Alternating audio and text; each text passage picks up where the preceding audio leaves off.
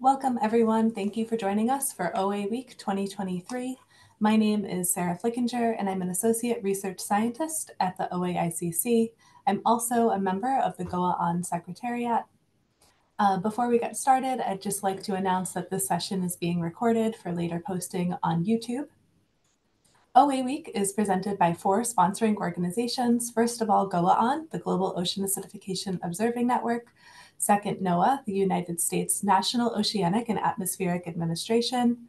Third, the International Atomic Energy Agency, OAICC, the International Atomic Energy Agency Ocean Acidification International Coordination Center, and last but not least, the IOC UNESCO, the Intergovernmental Oceanographic Commission of the United Nations Educational, Scientific, and Cultural Organization. So GOA-ON was established in 2012 with just a handful of members, and since then it has grown immensely. We now have over 1,000 members from 114 countries with wide global distribution, as you can see on this map here.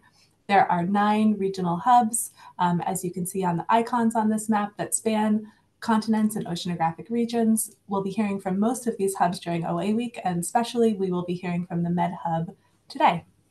If you're not yet a member of GOA-ON, we welcome all members, and you can join by visiting goaon.org now.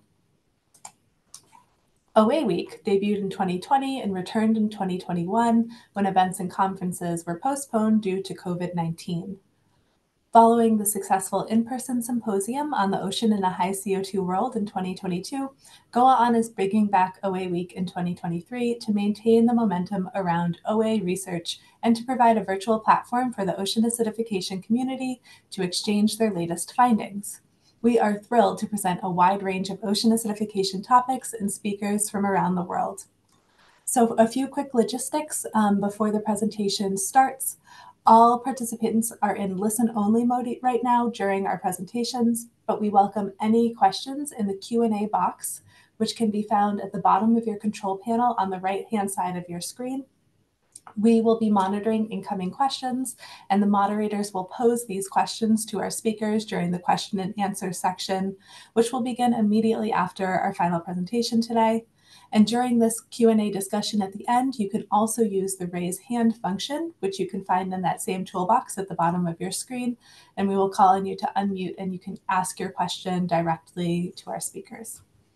So with those logistics out of the way, I'm thrilled to announce that the OA Med Hub session is about to begin, and we will be hearing from a number of different researchers from around the Mediterranean region to discuss their research. Without further ado, I will announce your moderators, who are also the co-chairs of the OA Med Hub GOA-ON Regional Hub. First of all, we have Iris Hendricks, who defended her thesis in 2004 at the University of Groningen in the Netherlands. She moved to Spain, where she is now a permanent researcher working for the Spanish Research Council at the Mediterranean Institute for Advanced Studies in Mallorca. Since 2018, Iris is leading a monitoring series in the Balearic Islands, the Balearic Islands Ocean Acidification Time Series, or BOATS, where she monitors coastal pH. She is evaluating how much of the observed variation is caused by marine vegetation, and she is interested in the carbon drawdown behind the pH signal and subsequent burial by coastal vegetation. Finally, she is interested in how much of the sea air emissions of greenhouse gases are influenced by processes in coastal marine vegetation.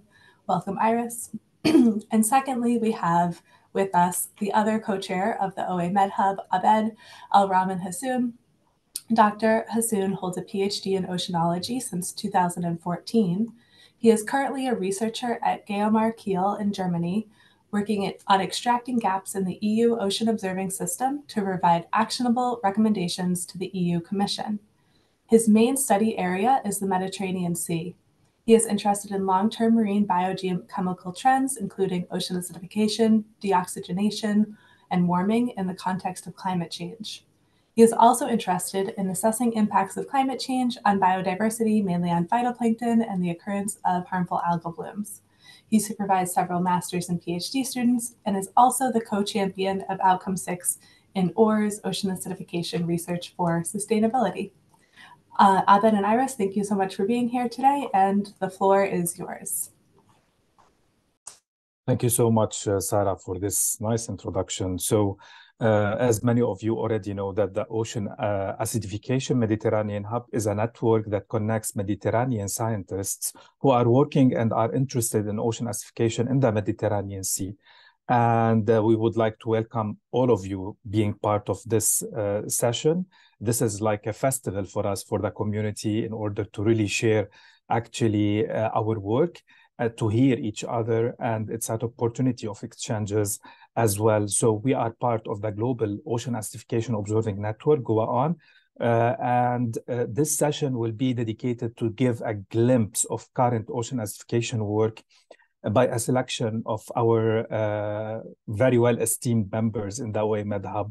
So talks will target ocean acidification in this region over a large time scale, from reconstruction of past events, paleontology, so ocean acidification paleontology, to current evidence of impacts on key organisms.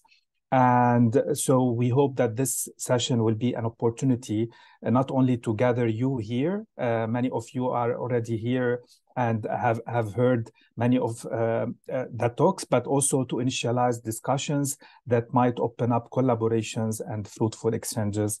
I'm going to give the floor now to my co-chair, the newly elected co-chair, Iris. The floor is yours. Thank you, Awed, and thank you, Sarah. So it's my pleasure to introduce our first speaker of today, who is Patricia Severi. She is a ICREA research professor at the University of Autónoma de Barcelona, where she coordinates the Marine and Environmental Geosciences Research Group that catalyzes research on the natural and human-driven marine processes and sustainability challenges. Her broad scientific interest is on marine global environmental change, ecology, and biogeochemistry at various timescales and complexity. She focuses on multidisciplinary investigation from target marine organisms at the base of the food web to marine microplastics and biogeochemical processes.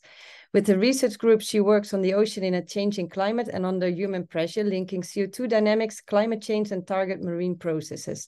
She's interested in pressing threats to the marine environment and their societal relevance, such as ocean acidification, warming, and oxygen loss in different regions, both in coastal systems and open seas, from social to biochemical processes.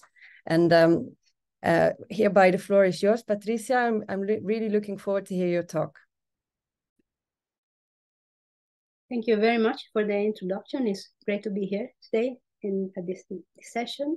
And so I'm here today to actually present something that is still in progress, but we have some interesting results that I would like to share with you on the vulnerability and resilience of Mediterranean ecosystem to ocean acidification.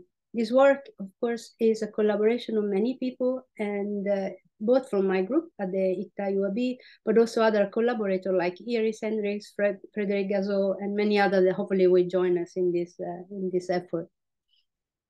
So when we look at the systematic review and what has been published in terms of ocean acidification research in the Mediterranean Sea, there was a very nice paper last year that was led by Abed Hassoun. And this paper that was published in Frontiers in Marine Sciences look at the entire database of papers from the Ocean Acidification International Coordination Center bibliographic database. And you look at the, yes? Are you sharing your screen? I don't think we see your slides, sorry. I thought I did, but just a second. 1 second.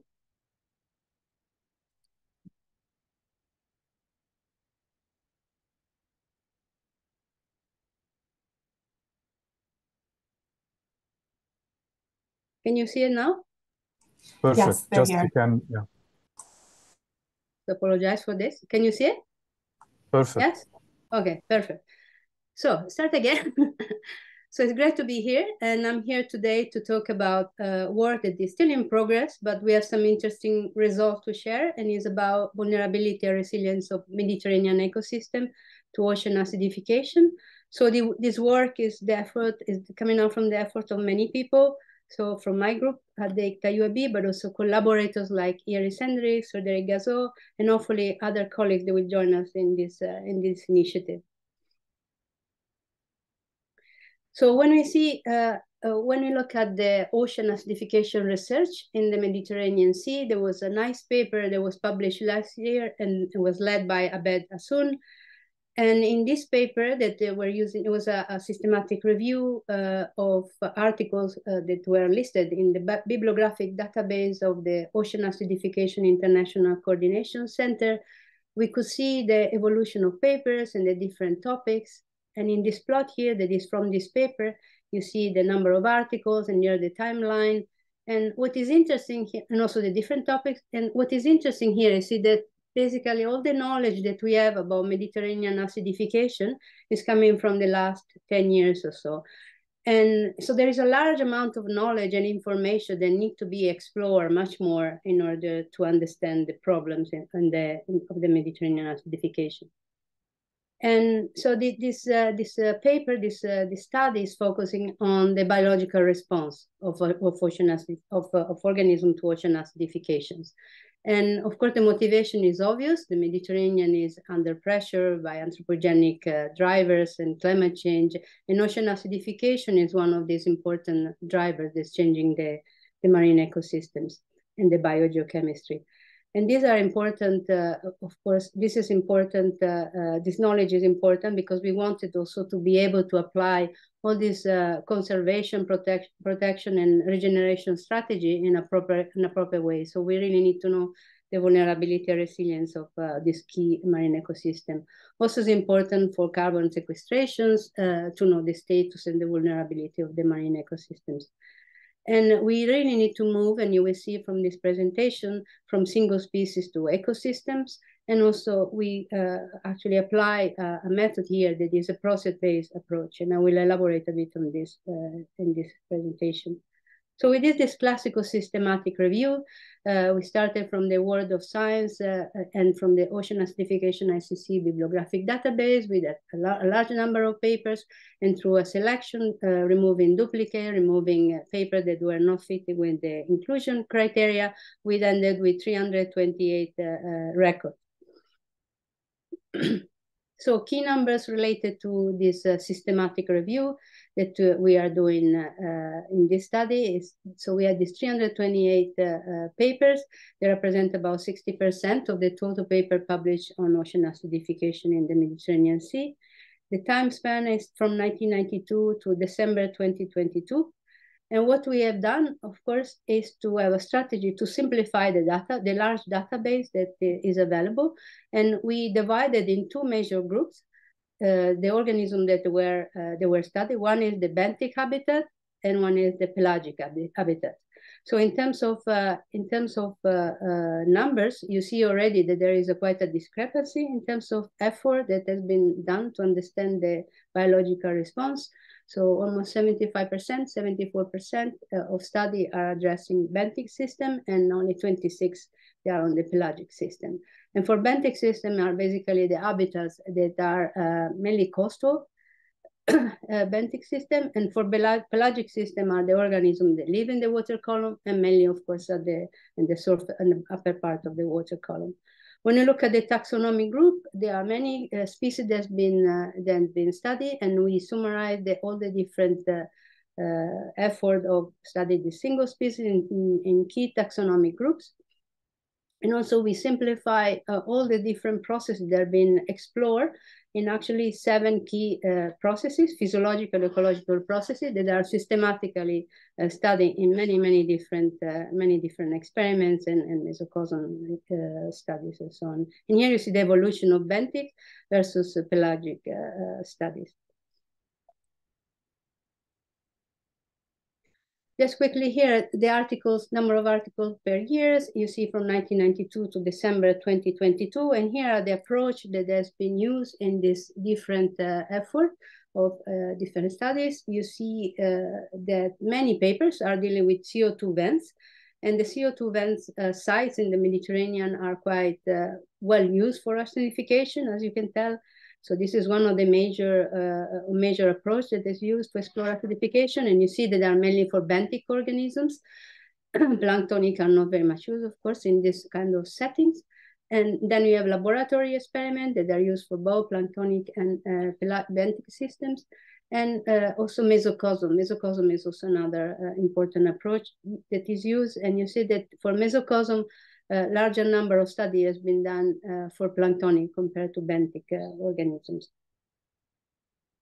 I forgot to mention quickly that also field studies are included here. Of course, field studies are not studying the biological response to ocean acidification in a very concrete way, but they are helping us to understand a bit more about the relationship of seawater carbonate chemistry with ecology or with some specific physiological processes. So these are the most studied taxonomic groups that we have considered.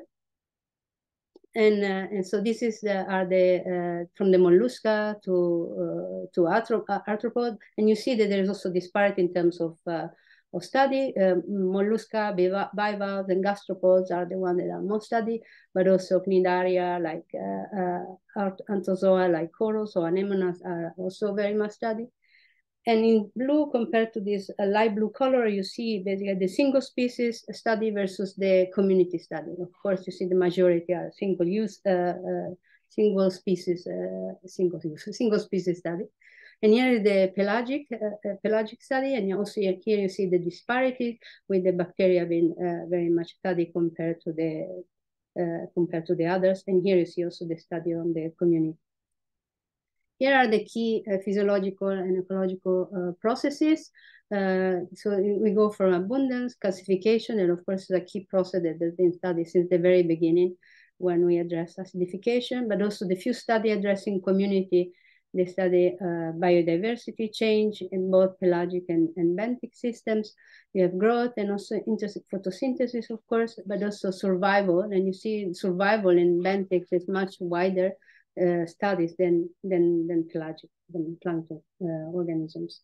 And here is like a summary of what of our strategy and the results. So when you look at pelagic habitat, pelagic ecosystem versus benthic ecosystems, and here you see the response. Here is the list of processes, and eventually the response to the stressors, to the ocean acidification drivers. And in a very simplified way, we have positive, negative, and shift mainly. When you focus your eye on the orange, it is the negative response of the process to the driver, so to ocean acidification. You see, first of all, for example, classification for both groups, pelagic and benthic, is very much negatively impacted. But when you look at other processes and you compare these two large groups, benthic ecosystems are in general very much negatively impacted almost for all the processes by acidifications. You see the orange is dominant. And then for the pelagic ecosystem, you have a shift type of response. And just to briefly conclude, what we have found for now is that most of the physiological processes are affected by acidification. And when you look at the overall comparison between benthic habitat, benthic ecosystem, and pelagic ecosystem, you have a more likely a vulnerable response of ocean acidification of coastal benthic system compared to pelagic. And when we look at more in detail, it looks like Mediterranean subtidal rocky reef are particularly vulnerable. We have many challenges here related to this large database. Of course, there is a disparity in terms of number of studies. So there are mainly benthic studies. So we also to look into also correction maybe with the number of studies from benthics and pelagics. And so I'll consider this in the conclusion. Sometimes it's difficult, of course, to address resilience, since most of the paper actually they are more likely publishing negative response.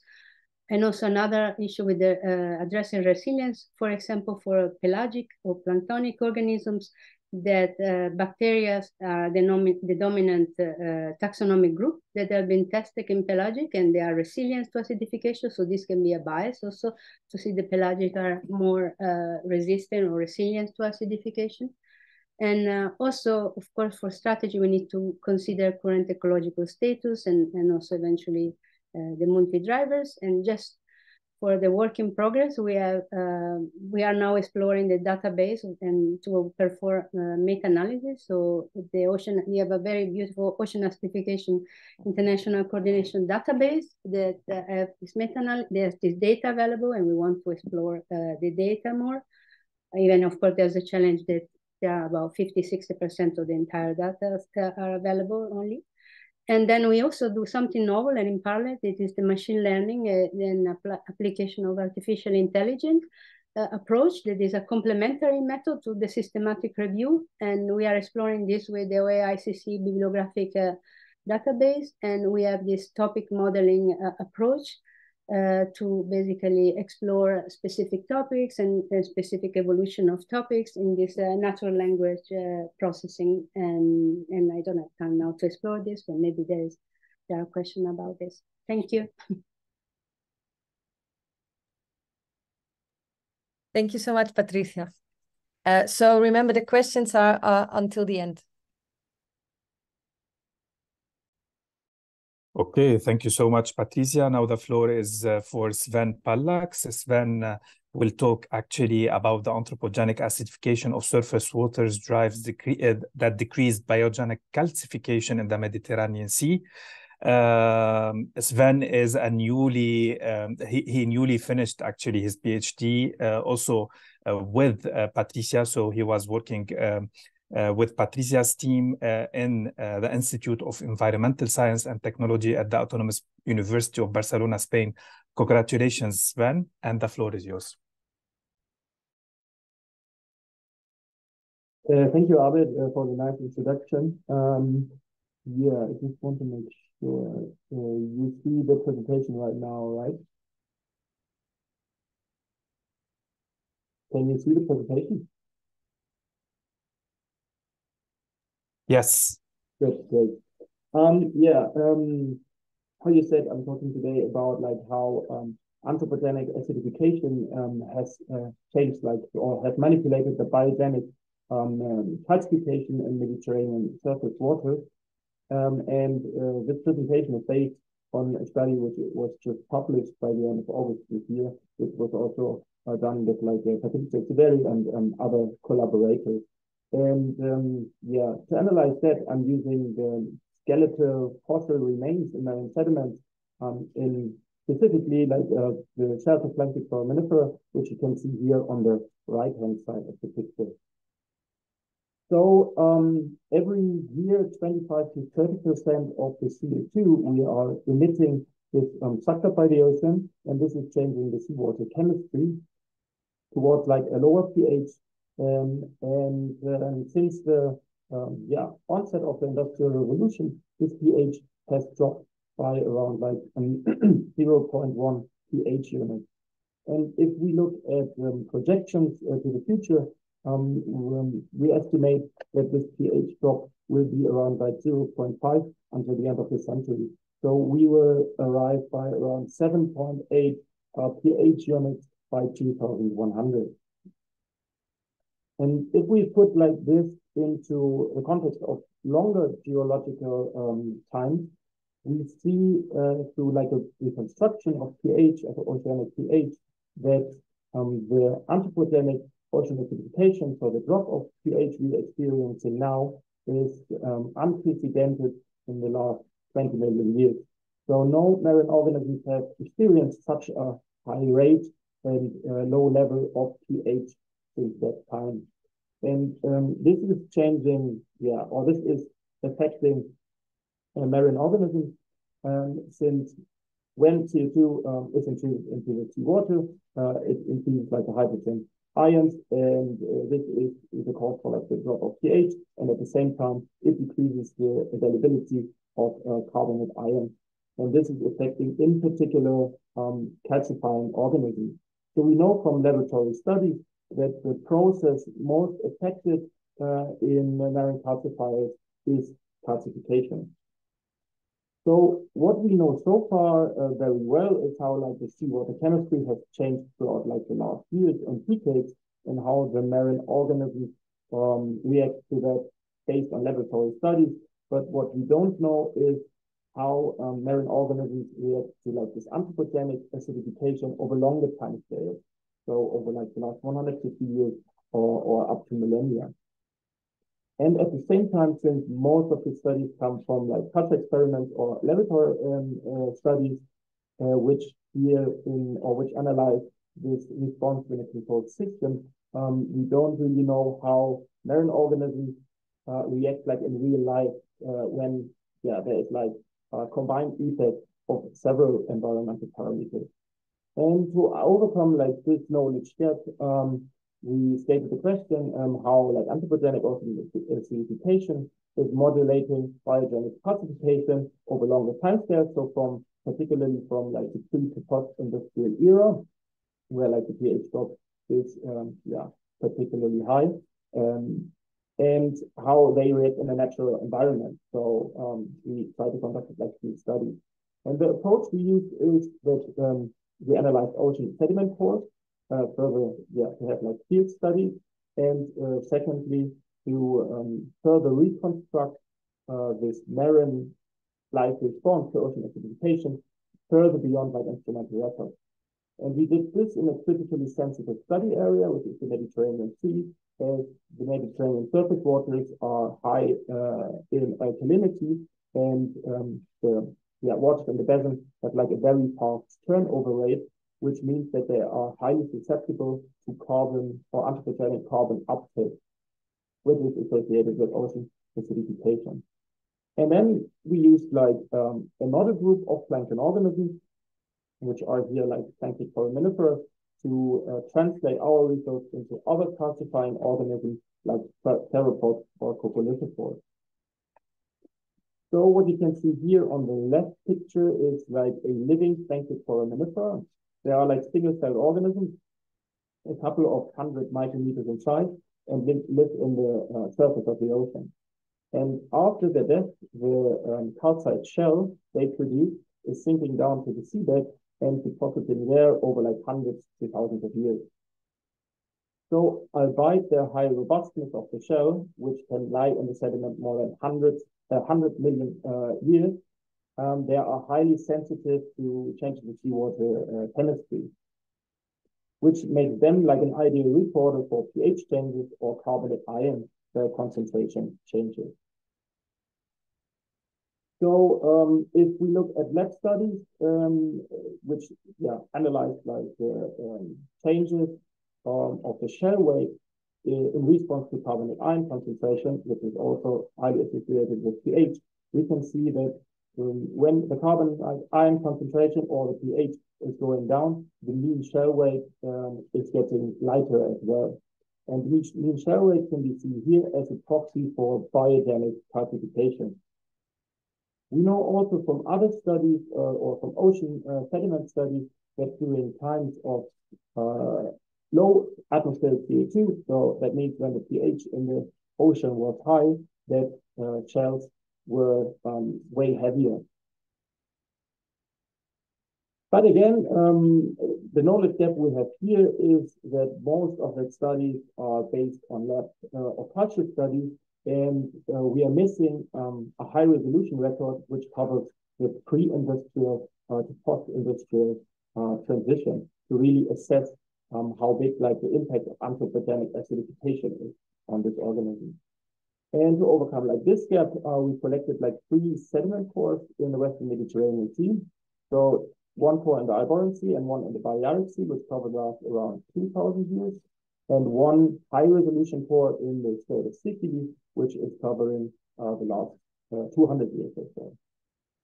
And then we analyzed 2 different species, GOA-ON visiboloides. They are living more or less like at the same water depth, so to make sure that they are capturing the same signal of seawater chemistry changes.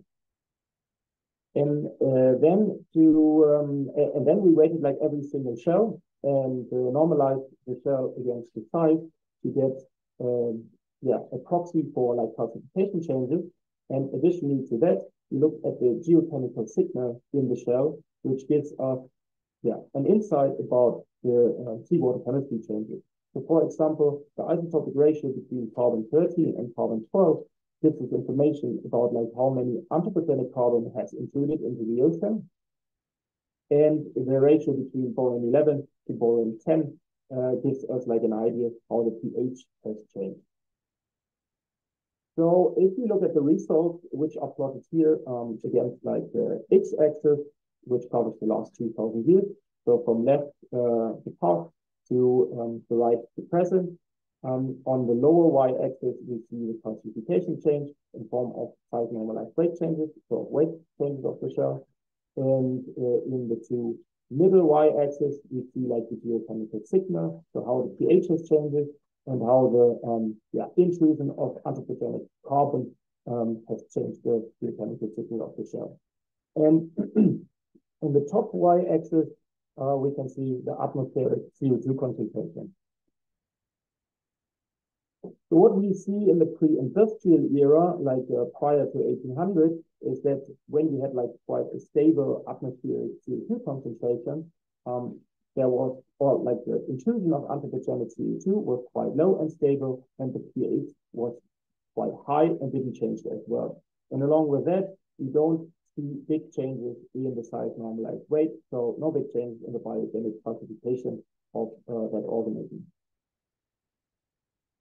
In contrast, if we look at the industrial era, so the last 150 to the last 200 years, which is characterized by like a high spark or a high spike of atmospheric CO2 concentration, we can see that this is, or this signal is incorporated in the geochemical or in the shell of the plankton foraminifera. So we see like a high intrusion of anthropogenic CO2 in the surface water and a drop of pH. And along with that, we see a drastic decrease of size normalized weight of the shell, which we interpret as a decrease of biogenic classification. So if we summarize this result like in a scheme, we come from like the pre-industrial world where where like the atmospheric CO2 was low, the carbon ion concentration in the surface water was high, and therefore like the shell work was quite high. So the biogenic classification worked well during that time. While we're entering like the last 150 years in the industrial era, when we have like a high CO2 world, the pH drops and the size normalized weight and the biogenic classification is decreasing as well. So to summarize the results from that study is that we can see that anthropogenic acidification already impedes like plankton foraminifera classification in the Mediterranean surface waters. And since this is like a model organism, we can translate this result into other plankton calcifiers like copelopods and pteropods, which we expect to decrease their biogenic classification throughout this century with ongoing ocean acidification. As well, we present here a quite robust approach, since we're looking at like 2 different species and at 3 different locations. So this interspecies bedding-wide approach gives us like a high confidence, low variability assessment of the result. And finally, this is the first study which shows like the enhanced anthropogenic CO2 uptake and a decrease in pH in the geochemical signal of the plankton foraminifera shell. So yeah, thank you for your attention, and I'm happy for any questions about this presentation. Thank you so much, Sven. So Sven is a marine geoscientist, as you've heard his very interesting talk. And during his PhD, he analyzed the skeletal remains of marine organisms in the Mediterranean sea sediments, and to reconstruct marine ecosystem dynamics beyond the temporal scale of instrumental records to assess impacts of a human versus naturally induced climate pressure. I didn't say that before. Thank you so much, Sven, and congratulations again for your PhD. And for the questions that will be later on. So the floor is yours, Iris, to introduce our next speaker.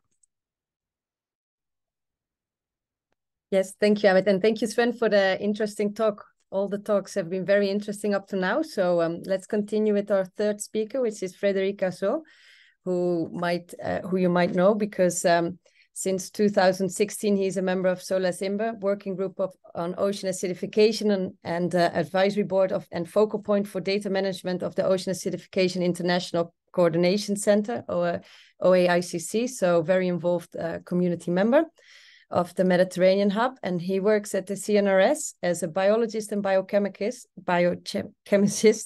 with expertise on coastal metabolism, effects of ocean acidification and warming on various marine organisms, and especially bivalves.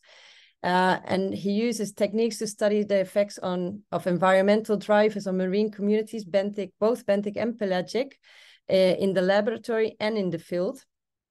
And he joined the laboratory of d'Oceanographie de Villefranche in 2009 and currently is the deputy director. So he will talk to us about the future of shellfish farming in the Mediterranean Sea. I look forward to hear your talk, Fred. Hello, thank you, Iris. Thank you, and hello, everybody. I'm sharing my screen. Does that work? Perfect, thank you. Perfect, all right. Thank you. Good morning, everybody. Today I'm going to talk about a project we've been running in the last 2 or 3 years, and that is currently ongoing. So I will show you data that we have, and certainly nice data you will see. So the talk is about the future of shellfish farming in the Mediterranean Sea. This is a project and a study that is connected in the frame of the Cocorico 2 project, which involves IFREMER, CNRS, and the Regional Committee of Shellfish Farming in the Mediterranean Sea. So why do we care about shellfish farming? First, you certainly know that we use more and more shellfish meat, basically, in the world, and we produce more and more of these species around the world, especially in Asia, but also in other countries. This represents now something like 11% of what we produce in terms of aquaculture, and most of these shellfish sources are coming from real aquaculture in marine waters. It's like almost 90% nowadays. So you can see a plot here. I don't know if you see my mouse, but I guess you do. You can see that the production of shellfish around the world is increasing drastically after the 1980s, and that the income that is giving to human societies is increasing drastically as well. Yes, and so what do we produce in the world? Mostly oysters. They represent 36% of what we produce. Clams are also important, mussels, and pectens as well. And the shellfish are not only interesting in terms of meat, of course, of source of proteins, but these are species that are regulating the ecosystem, because they can ingest lots of particles, and they can clear the water, and by doing this, they favor the growth of macroalgae, so they are really important in terms of cultural profits and provisioning, of course, as I said. And shellfish, as you saw in the last talk, are certainly one of the groups that are the most impacted by ocean acidification, but not only. So here I'm showing you all the major threats that are certainly a problem in the coming decades for shellfish farming. Ocean acidification, of course, but global warming as well. Harmful algal blooms and pathogen and extreme events, food availability, desoxygenation, and freshwater inputs. So what we need to know is what will be the future of this source of proteins that is increasingly important in the world. And we need to, of course, provide data, scientific data, showing to the producers and to the societies how it will work in the coming decades. So we have to take into account biological acclimation and adaptation, of course, if we want to project to the end of the century or even before, during the century. And we need also to discuss and to try to build societal solutions and adaptation to these important source of proteins.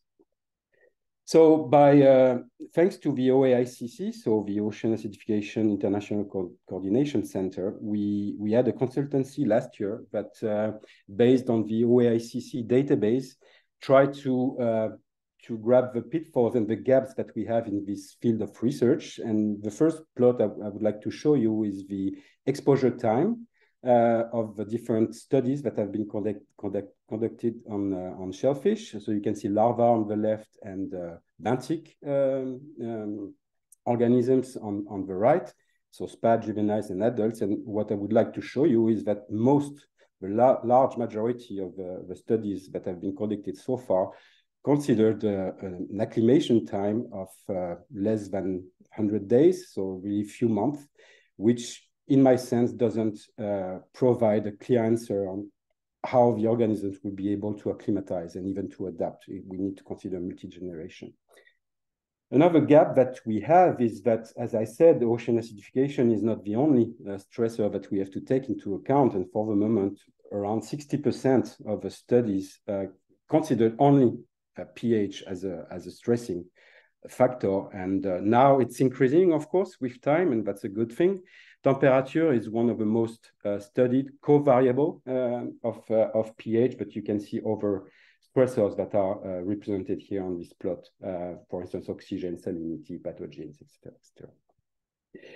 A very important gap and pitfall for me is that the large majority, around 80%, of the studies that have been conducted so far consider unlimited food resource for these organisms in culture.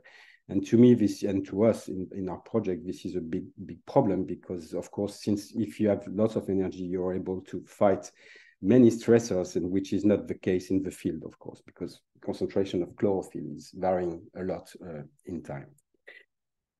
So in our sense, most experiments that have been conducted so far were not conducted under realistic conditions, because also they consider stable levels of forcing factors, which is not the case in the field, as you will see. They considered unlimited food, which is again not the case in the field, and no pathogens. Most of the studies, they filter water, they UV water to remove the pathogens, and that's something, of course, we need to take into account. So the objective of our work is that started in 2020, and with different partners that you can see here on the left, with different tasks. Today, I'm going to focus on the second task of this project, but I will show you some glimpse on the first task that is focusing on observation. This is a project that has been funded by the EMFF, European Maritime and Fisheries Funds. So what we wanted to do in part of this second task is to conduct 2 experiments in contrasted study sites, one in Brittany, so really the Atlantic coast with tides, and another one in the Mediterranean Sea, and that's on this one that I will focus today. It's an experiment that started in October 2022, and we exposed mussels and oysters, mussels and oysters to different scenarios of global change to the year 2050, 2075, and the end of the century. And you can see here within the red square that the different offsets of temperature and pH that we considered for the different time periods. So for instance, for the end of the century, in the Mediterranean Sea, the models project an increase of temperature of 2.7, let's say, degrees, and a decrease of pH of minus 0.26. So again, we wanted to be very realistic, so to conduct the experiment really close to where the organisms are actually cultivated. Here you can see a small map. I don't know if you can see here, but these are oyster tables, and our experiment was conducted here, and we were pumping seawater around here. So we are actually using the seawater that is used for the cultivation, of course, of the organisms.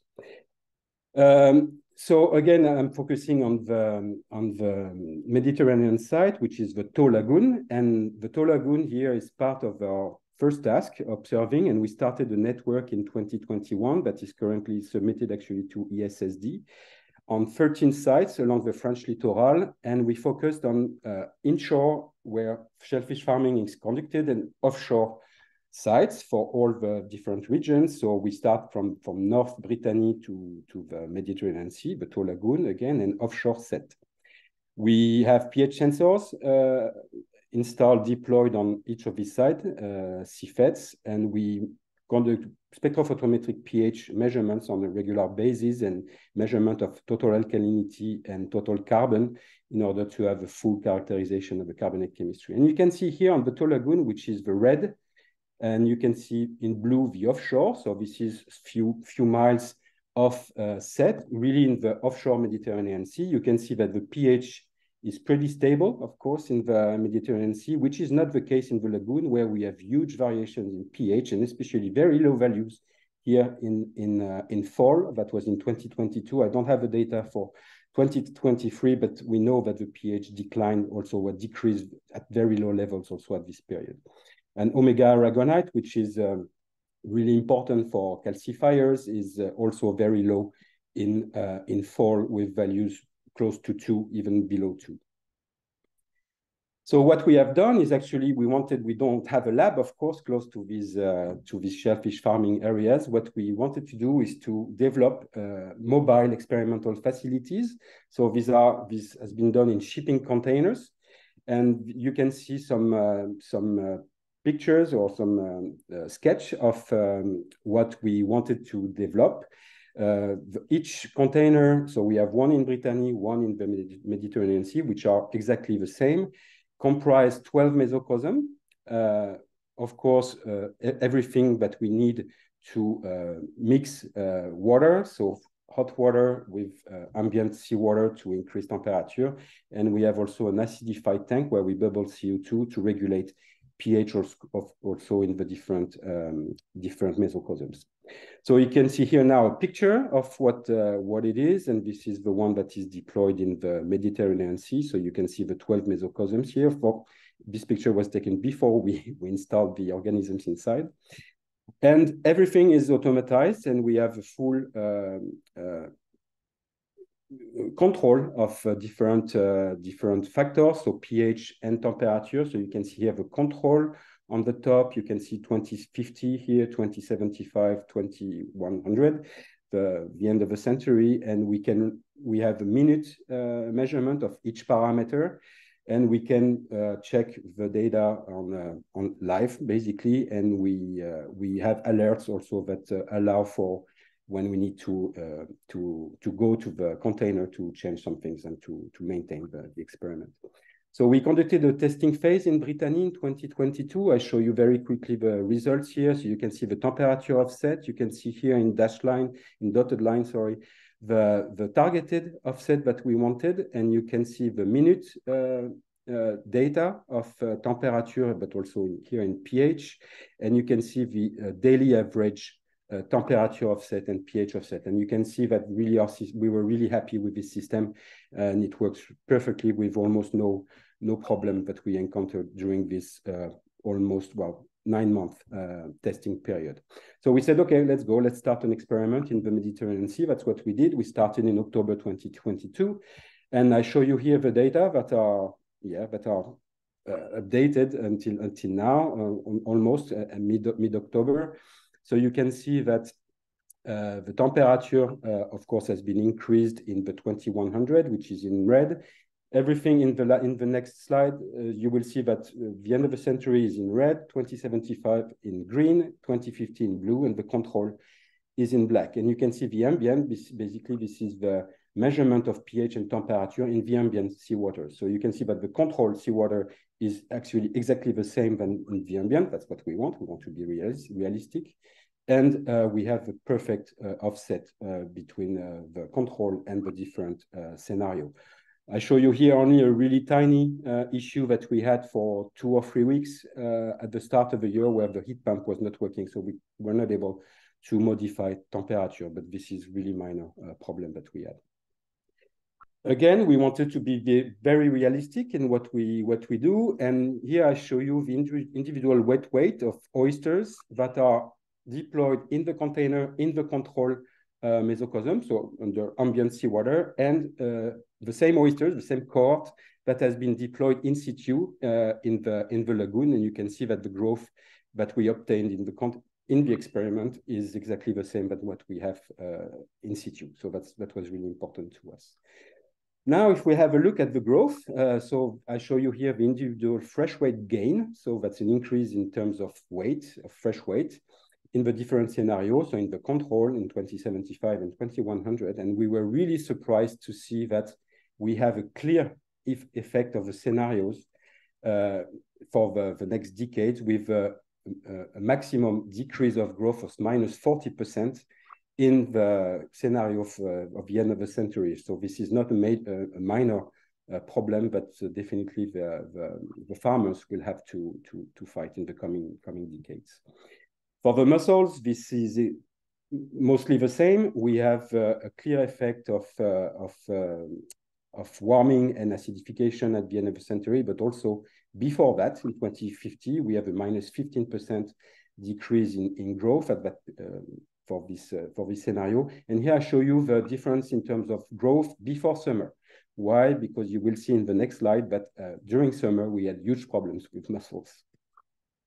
So this is actually the survival of oysters during the experiment. Oysters are very resilient in terms of survival to the different scenario, and you can see that we still have a significant decrease of survival at the end of the century and even before, but we are still above 90% of survival after 1 year of experiment. So this is not a drastic decrease. For mussels, this is completely different. Mussels, unfortunately, in the scenario for the end of the century, there was a complete death, basically, of the mussels, which was followed by 2075 and 2050. So now only mussels from the ambient are doing good, actually, but they were the only one to survive. Of course, this is, for us, since pH was pretty high in summer, we don't think that pH was the major issue, but of course, temperature. We are inside the lagoon. And as you can see on this plot here, we had periods where in the end of the century scenario, we were well above 30 degrees. And we know basically that they cannot tolerate these kind of temperatures for more than a few weeks, and which is not the case in the end of the century. We are always far above this limit. We had another kind of a heat wave in beginning of August that was certainly the reason for the death, basically, of the mussels in culture for 2050 and 2075. Now, we wanted to do a multi-generation experiment. So what we did is we did it on oysters because mussels, they were not ripe, basically, in June. And we did it for oysters. And we had a fertilization phase with the production of the second generation that was conducted in Brittany, actually, under the same temperature and pH. We were stripping 10 males and 10 females per replica. So here I'm showing you the different fertilization rate for the different scenarios. So the ambient, 2050, 2075, and the end of the century. You can see that we have a decrease of fertilization rate with the different scenarios. That's the same and even worse for the survival rates. We had a pretty good survival rate in the ambient, but which was very low, almost 5% at the end of the century. So definitely larval development will be impacted in the coming decades because certainly the organisms were not ripe enough and were not having enough reserves in the eggs. If I'm looking at fixation rates, so you can see here that we have no difference, basically, because the one that survived, the larvae that survived, they were able to fix. But there were much less, of course, in the end of the century scenario. Now the second generation is in culture, and here I'm showing you the individual fresh weight gain for the G1 generation. This has been deployed now in the mesocosm with the first generation, G0, in September 2023. And you can see the same. After only a few weeks of deployment in the different scenario, we can see a difference that appears between the ambient condition and the future scenarios. So we will continue, of course, this to have more complete results in the coming months. So just to conclude very quickly, we took samples, measurements on a 3-month basis for many parameters that we are still under investigation now, the lipid content, transcriptomics, but also something that I will be very interested to look at, which is the shell structure and mineralogy. And a colleague from Scotland, Susan Fitzer, is going to do these measurements. We have also, thanks to a collaboration with German colleagues, measurement of hemolymph pH and iron content, but also enzymes. I'm putting this in red because this is something we would like to do in terms of collaboration. We have lots of samples that are stored at -80 of tissue samples that are available. If you're interested to join us in this story, then the floor is yours. You can tell me, and we can try to collaborate. So again, generation 1 will be followed until the end of the year, and we hope perhaps longer. We submitted a project, a follow-up project to the Cocorico 2, so we hope we will be able to continue and perhaps having a third generation in culture. And then in terms of conclusion, this is pretty easy. As you saw, both species will be impacted in terms of growth. You can see that the data are without any doubts in the coming decades. And especially for mussels, this will be a real problem to cultivate mussels in the lagoon in the coming decades. You can see that they cannot survive summer, basically. So you will need to remove them from the water before summer, and they certainly won't have time to develop enough to be at a market size. So one of the idea that we have, and we are working on it with some shellfish farmers, is to moving cultures to offshore. That's what they start to do already. This is, of course, more costly. You have other problems with sea breams, for instance, that are eating a lot of mussels. So, but this is something we are currently discussing with the farmers to try to adapt the culture processes to the conditions that will be in the lagoon in the coming decades. And with this, I would like to thank you for your attention. Thank you, Fred. So now we move to our next speaker, as we're already running a little bit late. Abid, absolutely. Thank you so much, Iris, and thank you, Steve, for this interesting talk. So now I'm really glad to introduce our next speaker, Andor Kilish. So Andor, I'm not so sure if I'm well pronouncing your name. You are a biologist and a new member in our hub, actually, and you are a member of the Department of Biology at Istanbul University in Turkey. So Andor studies are related to the impacts of ocean acidification, hypoxia, xenobiotics on marine invertebrates by the lab-controlled trials through different aspects, including physiological, histological, and molecular techniques. The floor is yours, Andor.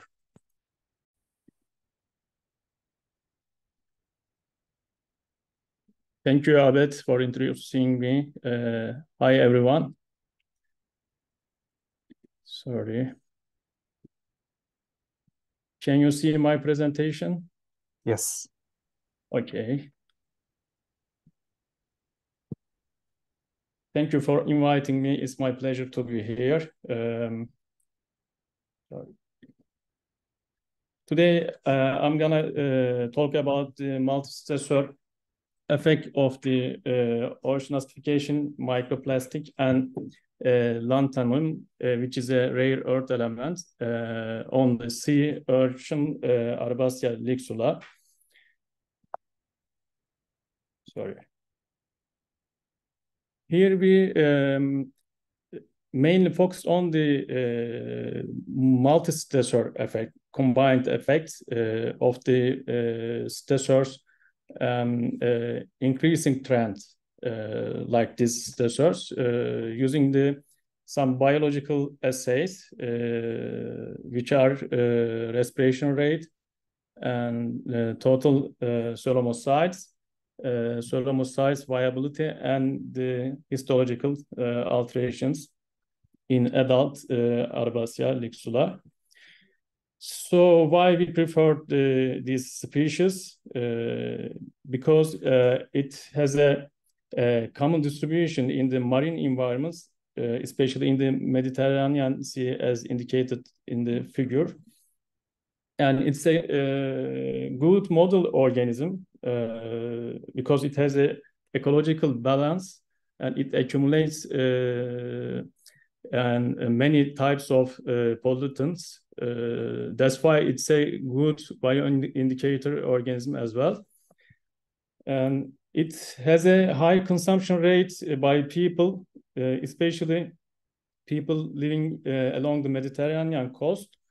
And to the best of our knowledge, there are no studies on the multi-stressors using these stressors effects on the Arbacia lixula in the literature. So the data is very crucial to fill in the gap. We collected the samples from the Saros Bay, and it is located in the Northeastern Agency, and as you know, agency is a part of Mediterranean Sea. The samplings were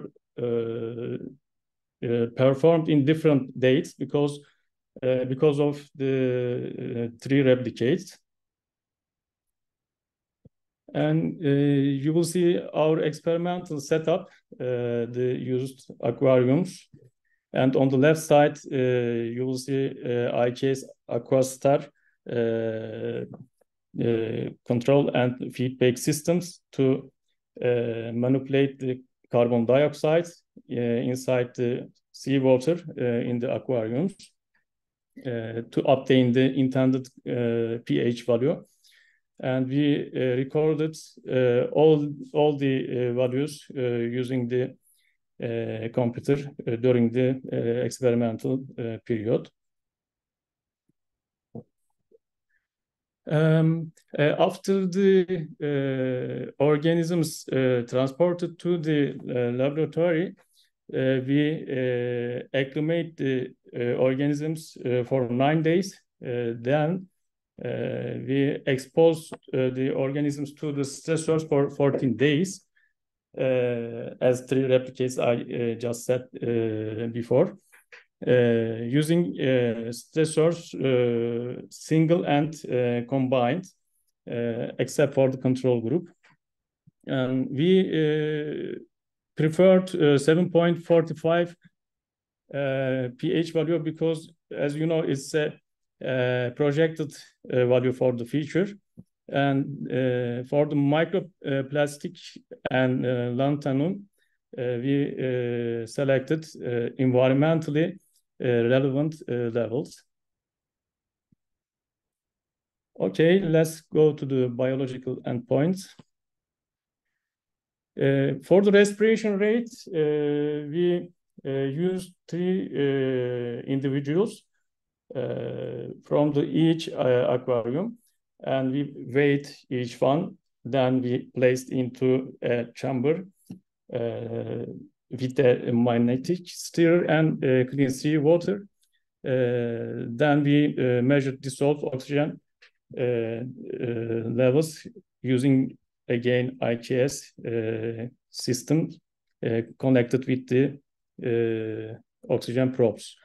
Here you will see the equation which is used to calculate the respiration rate. The other parameters are total seromocytes and seromocyte viability. For them, we collected the coelomic fluid from the peristomal membrane on the oral side of the organisms. Then we focused on especially 4 types of seromocytes, which are phagocytes, vilbitile cell, and white and red spherules. The other, our assay is the histological alteration. Here we, for that we dissected the organisms and we remove esophagus because we focus on this tissue. Especially why we use this tissue, because it's a first part of digestive tract. Also, it's nerve of the digestive tract. And we focus on the epithelial thickness and the length of crypts of the esophagus using 2 different stainings, which are periodic acid sheaf and hematoxylin eosin. Okay, let's talk about the results. As you know, respiration rate illustrates the change in metabolic activity of organisms. So it's an important parameter. As you see this figure, the respiration rate didn't significantly change in the treatment groups. So what's the meaning of that? We evaluated the organisms might not need to enter metabolic depression by the stressors effect, or the organisms didn't need to increase their respiration to obtain more energy and maintain their homeostasis. If we look at the total ceremocyte count, as you see, there is a decreasing tendency here in the treatments, especially in triple apply. There is a significant decreasing. And so what's the meaning of that? It is mainly the migration of ceremocytes might migrate from the fluid to the other tissues, so decreasing of the ceremocytes in the ceremomic fluid. The other reason, axial organ might be negatively affected by the stressors. We hypothesize that because axial organ has a role in the ceremocyte proliferation, differentiation, and release of ceremocytes into the ceremomic fluid. So this is the other reason. It might be other reason. For the ceremocyte viability, we focus on each ceremocyte types of viability. If you look at for these figures, you will see mainly decreasing ceremocyte viabilities in all ceremocytes. They are mainly affected by the stressors. These might be related to necrosis and lysis of the cells by the effects of the stressors. And here, microplastics might physically affect to the ceremocytes. If you consider ocean acidification, it might affect the homeostasis of the organisms or acid-base balance of the ceremomic fluid. And lanthanum might have chemically effect on these cells. It is also used instead of calcium ions, as you know. So it can be placed in this area, and it might have chemical toxicity is these places. Sorry. The other results are related to the histopathological changes. Here we focus on two parts. One of that is the crypt length, as you see on the left side. The first one on the upper left. The first one is the control group, and their crypt, one of each one is the crypt, as you see. The crypt is long normally in the control group, but after the stressors applied in some treatments, they are shortened, as you see. Especially in the groups of ocean acidification and lanthanum combined, in microplastic and lanthanum combined. and only microplastic and only ocean acidification. In the middle figure showed the significant changes. If you focus on that, on the upper figure. And if we focus on the right side, here we focus on the epithelial thickness. As you see on the left upper, the normally epithelial thickness is like that. But after the stessor's application, in the similar groups, the shortening the epithelial thickness were observed in the ocean acidification and lanthanum combined, in microplastic lanthanum combined, and in microplastic and in ocean acidification.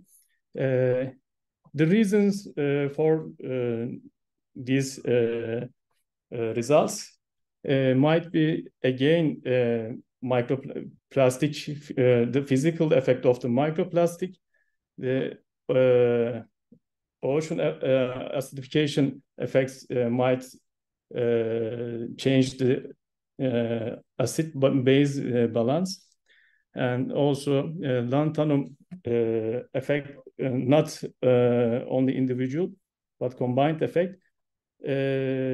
Here, their chemical toxicity might be. So as a conclusion, we didn't observe any mortality during the experimental period. And we also didn't observe any respiration rate changes, but we observed a decreasing tendency in the total seroma size, especially in the triple stessor application. And for the seroma site viability, we observed significant decreases. And about the histological alterations, and we observed shortening the crypt length and thinning the epithelial thickness. Actually, this ascribes to the atrophy, the crypt structure. We actually have not completed this study yet, because we still study on the transcriptomics and proteomics profiles. I think after we will complete this data, we will have a good evaluation on the all the parameters. And of course, we suggest new studies on the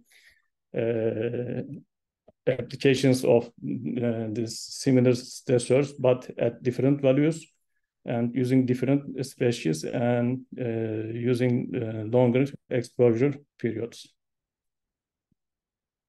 Thank you for listening to me, and I'm grateful for my colleagues for their great efforts. Thank you so much, Andor, for this nice talk. And now the floor is for our audience, actually, for questions. So I'm going to ask all our speakers and us, the moderators, also to turn on the camera. And so to check, could you please stop sharing your screen, Andor? Yeah. Yeah. So I am starting to see a couple of questions. And the first one is to Frederic. So would you like to respond to that, Frederic? Yes, thank you, Abed. So for the first one, you mean? Yes, love the mobile lab idea. Could you share how to design a similar mobile lab for countries lacking in situ infrastructure, aquariums for ocean acidification research? Additionally, can you provide an estimate of the approximate cost to build one? That's a very detailed question, but it's a very interesting one, of course. Well, I would encourage because since it's anonymous, I don't know who it is, but I would encourage this person to contact me directly, because Definitely that will be a long answer, and I don't want to take all the time, but just really quickly, then we are finalizing now a technical paper that will be submitted to aquaculture engineering in the coming weeks. So all the details will be available, all the providers of the sensors and the valves, etc., that will be available in the paper. But if it's really urgent, let's say I can send to this person the draft paper. For the cost, I don't have the answer now, but I would say you have to count between 50,000 and 100,000 euros for a complete container. The container doesn't cost anything, but you need to add lots of furnishment inside. All the sensors are pretty expensive, and you need very accurate and sensors that do not drift. And this is since we want to have an automatized thing, but we don't want to calibrate the sensor every day, definitely. So you need to put some money on that. But yes, call me or send me an email, and I will provide a more accurate answer. Thank you, Frederick. So the second question is also for you. You're popular today. If there's other questions for other speakers, please let us know as well. So the second question is, based on your data, did the owner of the lagoon farm report any increased mortality in the bivalves during marine heat waves or coastal acidification? So this is difficult for us based on the result we have to know if it's heat waves in summer that are a problem, but I'm pretty sure, I'm 99% sure this is temperature that is acting and not pH in summer. So yes, we have more mortality definitely in summer, and especially in the Tau lagoon, we have another problem, which is oxygen availability. And this is something very common in the lagoon when the water is the temperature of the water is really high. You have a very low availability. So anoxia events are occurring very, very often, and these are the cause of really high mortality. But as you saw, we didn't see a high mortality of mussels under ambient conditions this summer, even with the heat waves that appeared. But if you increase by 1, 2, and 3 degrees, then we basically override the capacity of the organisms to tolerate this high temperature for several weeks. So this is a problem right now, a small problem, which definitely will become a major problem in the coming decades. I hope I answered your question. Thank you so much, Frederick. I don't see so much other questions. So we gonna ask our speakers actually. I can start with a question for Patricia. Patricia, why do you think pelagic studies are much less compared to the benthic? Is it because it's more difficult to study pelagic groups compared to the benthic groups? Thank you. Thank you for the question, Abed. So one of the, well, there are several explanations. So the first one, I think, is about classifications. So classification has probably been the most important process addressed when addressing biological response to acidification. And if you look at the organism that calcify in the benthic habitat versus pelagic habitat, there are many more organisms that calcify in the benthic habitats. Of course, in pelagic, you have just a couple, fewer, I would say 3 or 4. So that's one. One other possible explanation is in many studies addressing acidification in the natural environment, as you saw from the plot, they actually have been done in CO2 sites, CO2 vent sites, so CO2 sips. And of course, this is a perfect setting for studying benthics, because you have like this nice natural laboratory to study organisms and community at very low pH and like normal present pH. And you have a gradient, and you can then study for the benthic that are fixed to a substrate. And pelagic, of course, they have a different issue. So that's, I think, for me, these are the two main reasons, probably. One is the classification, and the other one is the techniques. Patricia, now we're talking about the benthic and the pelagic resistance. You showed in your presentation that there was like a resistance in the bacteria in the pelagic realm, which are studied most. So do you think this is the same for the benthic realm as well, for that particular group, or are there any differences between the resistance in the benthic bacteria and the pelagic bacteria?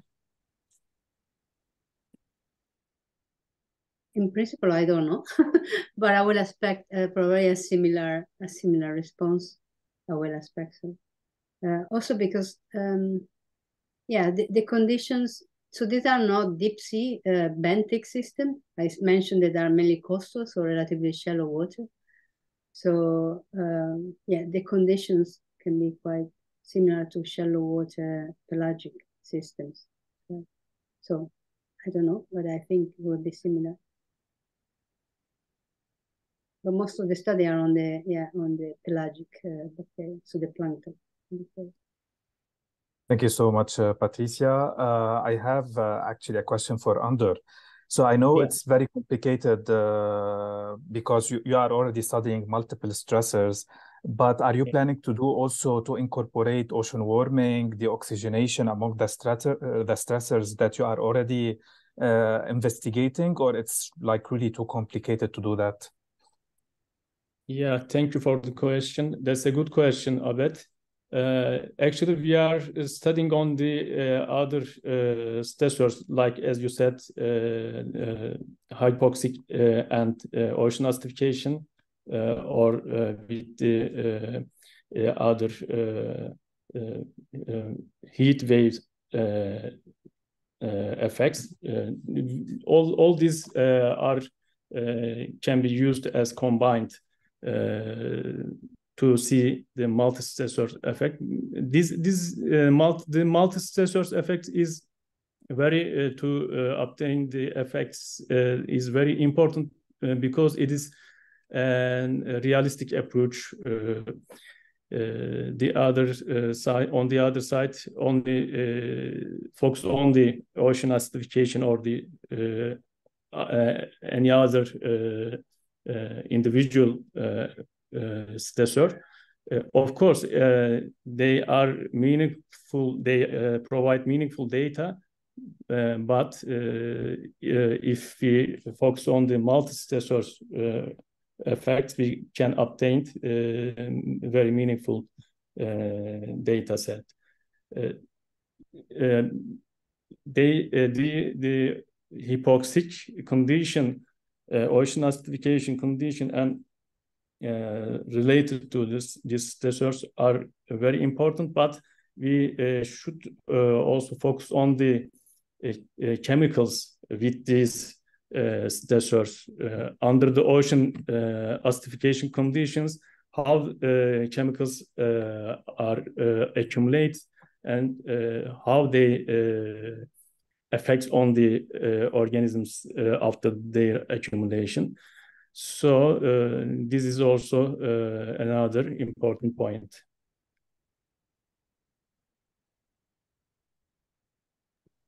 Thank you. I have a question for Sven.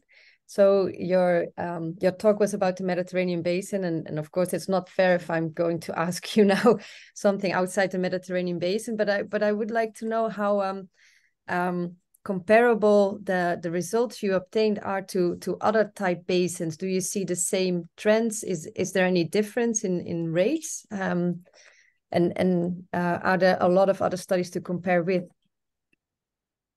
Thank you for the question. This similar studies have been done, for example, in the Santa Barbara basin, which saw also like a decrease in site normalized rates during the biogenic classification of like the same species. But in general, like this time frame you're looking at, so at the anthropogenic acidification, the studies are not so abundant. So they're just a few studies just dealing with that, like from like a paleo-environmental perspective. And to the question how like this resource could be transferred into other ocean regions, in general, I would say they can be transferred into other ocean regions, and ocean acidification is like a global phenomenon, right? That's happening more or less in the global ocean. But at the same time, it's also difficult or complicated since the Mediterranean is in that kind of sense special. So it has like a really high alkalinity, and it has really fast turnover rates, which makes like the basin really susceptible to like the carbon uptake. And this is not the case in most of the other regions, where like turnover rates are much lower and the alkalinity is lower as well. So yeah, you start here from another level in the Mediterranean than in other ocean regions. But yeah, as we see, like this drop of pH during the next century is valid for like all the ocean regions. Thank you so much, Sven. Another question by Maria. Thank you, Maria, for the question. Do you plan, Onder, it's for you. Do you plan to repeat multi-stressor experiment also on Paracentrotus, which seems more vulnerable to ocean acidification? On the Paracentrotus lividus?